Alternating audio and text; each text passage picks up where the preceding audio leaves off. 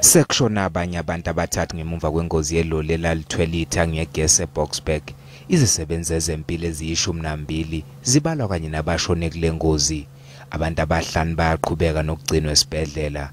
As I've indicated, we have now lost 40 people who have since passed on, and this number is inclusive of 12 health workers.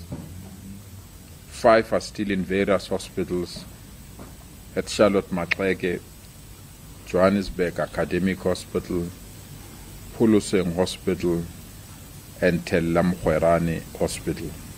Amaphoyisa aqinisekisa ukuthi kuzokwenziwa ubulungiswa. To date, we have obtained more than 40 witness statements, more than 40.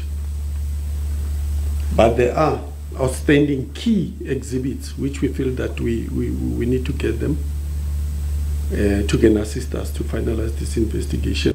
Usuqalile nomsebenzi wokulungisa isibedlela iThambo Memorial.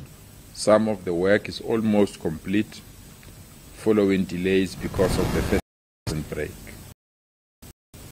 But due to the extent of damage, the casualty unit at the hospital remains closed. Uhulumeni wesifundazwe uthi ukulungisa kwalesibedlela kulindeleke ukuthi kuphothulwe emasontweni amane azayo.